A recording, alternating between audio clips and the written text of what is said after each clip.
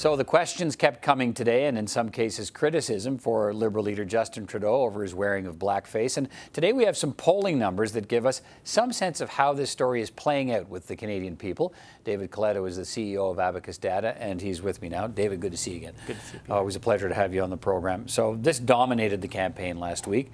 It hasn't gone away. We're still seeing and hearing questions about it, and we're going to get into sort of how that's playing out with the people you've surveyed. But let's start with the context for these numbers. What do we need to know before we start? So we did this survey entirely after the photos and the video came out on Wednesday and Thursday. We interviewed 1,929 Canadians, representative sample, and we finished it actually Sunday morning, yesterday morning.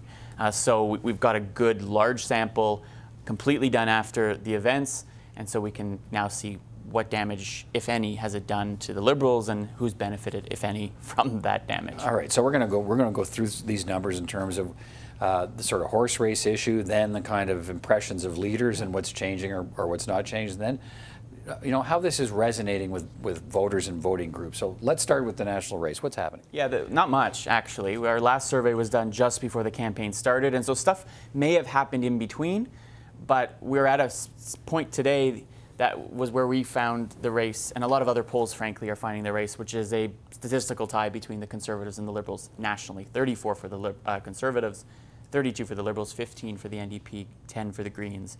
In Quebec, when we look at some of the regional numbers, the Bloc is at 18, but the Liberals still holding a sizable lead over the Conservatives. Not surprising, the Conservatives doing well in the prairies, doing well in Saskatchewan and Alberta in particular. But all eyes on Ontario, all eyes on BC, two very competitive provinces right now, with the Liberals slightly ahead in Ontario, and we're getting an exact deadlock tie in British Columbia. So the race at the national level looks very close. It's more or less where it's been in our polling for the last few months. But underneath it, it still points to perhaps an advantage for the Liberals because of the way some of these votes might be splitting. So in the 5 or 6 days now since the whole blackface controversy has blown up, we don't really see a whole lot of movement because of it in the polls, right? Not in the horse race polls. We'll get to some of the others. And horse race is usually the last thing that moves, one of those lagging indicators. Right. But as of right now, there's very few Canadians out there who said they would have voted Liberal, let's say, at the start of this campaign, who now say, I'm not voting Liberal because of this and other things that have happened in the campaign. So when you look at the horse race and voting intentions, talk to me about age. Well, age is an important one, right? We're going to talk more about younger voters in a minute, because there's some talk that maybe they're the most sensitive to these events. But we've seen little change, right? The Conservatives do best among older Canadians. They do less well among younger Canadians. The NDP and the Greens get a larger share of that 18 to 29 vote, which has been the case. This is not a new phenomenon. And you can see really, quite remarkably, the Liberal vote is pretty consistent across all age groups. This looks very similar to what we saw earlier.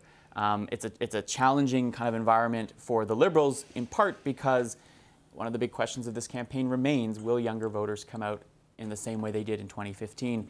The Liberals, based on these numbers, need them to do that because the Conservatives are leading among that more reliable older demographic. All right, let's go to the impression of the leaders and what people are saying in your survey about Justin Trudeau and others. Let's start with Justin Trudeau. Yeah, what do you see? Here we have seen some movement that's outside the margin of error. So compared to the start of the campaign, Mr. Trudeau's positive numbers are down 4 points to 31 points. That's the lowest we've actually tracked him since he's become Prime Minister. So it is a low point.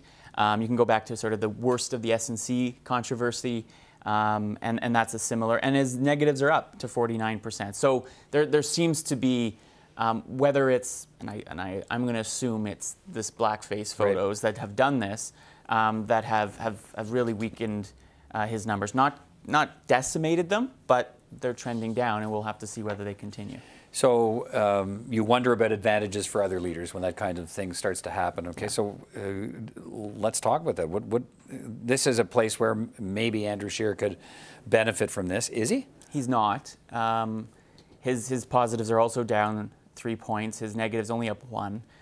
So this hasn't had any sort of halo effect in pushing either Mr. Scheer's numbers up, or if we talk about the NDP leader, Jagmeet Singh, same thing. I think, my not pollster head, commentator head, I think he's had a good week and a half of this campaign. But he's gotten lots of positive press for, in particular, his reaction to the whole blackface controversy. Right. But what's happened? But his numbers his negatives haven't gone up, but his positives went down, which means, people, there are moments in the campaign where people pay attention. We'll see whether there's a legacy of this event that helps Jagmeet Singh, but right now, people haven't really responded overly positive. They're not responding negatively, but it hasn't really given him a boost in his numbers. And I think this next one is really interesting too. Elizabeth May, who was kind of on this upward trajectory, oops, back down to earth a little bit. Back down. And that means people are going back into the middle. They're saying, I no longer feel ready to say I've got a positive or negative view of her, although her negatives are up a little bit. It's more people back in the middle. And I think your next question is going to tie why this might be the case, right? Why is it that this massive event, this is a huge shock to the election, hasn't really moved too many of these numbers? Well, when we ask people, how closely are you actually following the campaign? You have to be paying attention out there to form some sort of kind of opinion, right? And so if you're not paying attention, and what do we see? Well, we find that while most Canadians are saying they're following the campaign so far very closely or pretty closely, a sizable number on the other side say either not at all or a little bit, right? And so almost half are saying that. So almost 2 weeks into this campaign, even after what was a moment in which the rest, and I'll show you in a minute, most of the country were aware of, there's still a lot of Canadians who aren't fully tuning in. Now, not all Canadians will tune into this election. We know that, if we're lucky, 70% of Canadians will actually cast a ballot, but still, this is a high number. Not at this necessarily stage of the campaign, but by the end of the campaign, we will see that the tension increase as we go forward. Let's talk about which party will form government, and this is their thoughts on where the election might be headed and who will win. What do we see? Yeah, we actually see, as much as the horse race is tight, so is the predicted horse race, right?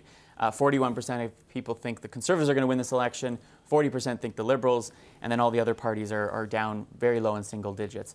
This, to me, is so important to understanding what impact the blackface photos might have. Because on the one hand, as I'll show you in a minute, certain voters reacted quite negatively to those comments, but they weren't who we might have assumed would have. They were actually more conservative-oriented voters.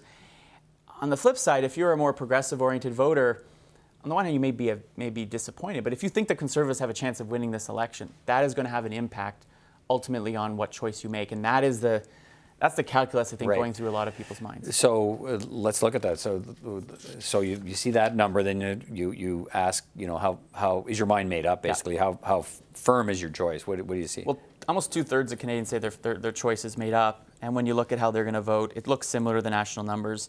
About 36% would vote Conservative, 32 Liberals, 13, a little bit lower for the New Democrats. But 1 out of 3 voters also say, I am not made up my mind. And that includes people who may not vote, but that's a sizable group of people who, can shift. And if we consider that the election is incredibly close, 1 or 2 points movement might be the difference between the Liberals or the Conservatives winning a minority, winning the most seats, maybe even winning a majority government. So being so close means everything can have a big impact. Okay, now let's drill down a little bit on sort of these findings around the whole blackface story. Yeah.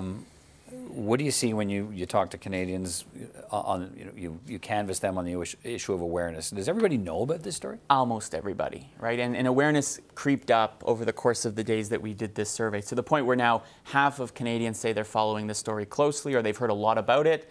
34% say they've heard at least something about it, and 12% admit, I haven't heard about it, right? And that's not surprising. And in fact, when we compare it to other public affairs stories that often come out of Ottawa or relate to Canadian politics, this is significant. This, within a very short period of time, spread quickly, people became aware of it, and so it's on people's radar, no doubt about that. And talk to me about reaction, about those who are paying attention, what do they say? Well, if you this is the difference. It's always interesting as a pollster because you see how the media and Twitter reacts, and then you expect to see the same kind of reaction from the public, but that's not always the case, and that's not the case here. Right.